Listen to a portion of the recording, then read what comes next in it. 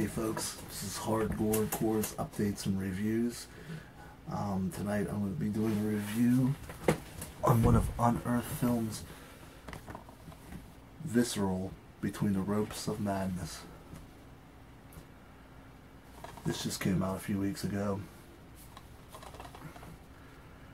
I was really looking forward to this. I saw the trailer I'd say about a month or two ago. And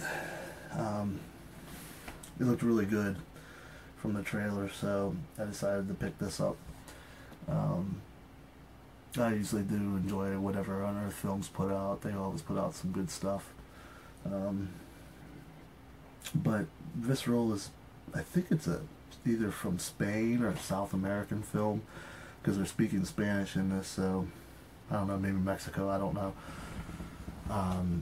So it had English subtitles, which I don't mind. Some people don't like that, but that didn't bother me any. It's about a boxer who has the biggest fight of his life, an opportunity to be a star, blows it, and it kind of shows his descent into madness. The film kind of goes into flashbacks, so like shows some of the stuff he does. He kind of jumps around, but that really wasn't a problem. It wasn't hard to follow. It was filmed in a unique style. I liked the style the director went with. It was real dark. There's like no humor in this film. It was a real serious film. The way this guy tortured his victims was really, really cruel. The kills in this film are really cruel and just brutal. This guy is a total fucking madman. The guy who played the madman, he did a really good job. Yeah, I mean, there really wasn't too much of. There was a small backstory about the guy. He had mommy problems and just, I guess, issues with self-esteem.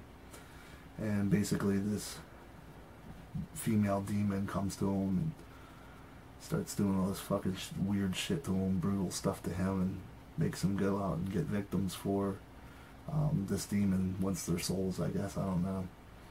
But that was kind of cool. She wears this weird mask. She's kind of she's half naked. It's actually on the cover what she looks like. But yeah, he starts getting all these victims and just really fucks them up. There was one where he tied a couple together, like they were kissing, and he killed the one guy and left the girl there kissing the guy tied up, and he's rotting and shit, and there's like maggots coming out of his eye. That's pretty nasty. As far as the gore and splatter goes, there was pretty good effects. I mean, there wasn't anything that was, I'd say, really great, like off Ittenbach's special effects. I mean, there were some parts where he'd show him cutting people and there you see his blood hitting the floor. But as far as the gore, there was also some skull fucking. That's kind of becoming a theme in some films. That was pretty interesting scene where the guy was skull fucking one of his victims and she was alive. Yeah, it's pretty brutal. But the film's not too long. It's only about an hour and 5 minutes, I'd say. So it was pretty quick. I wish it was longer. I highly do recommend this. If you get a chance, pick one up. Really good makeup, gore, really dark film. I enjoyed it a lot. So pick one up, and that's my review, and I'm going to try to get another one out by this weekend. But yeah, have a gory one.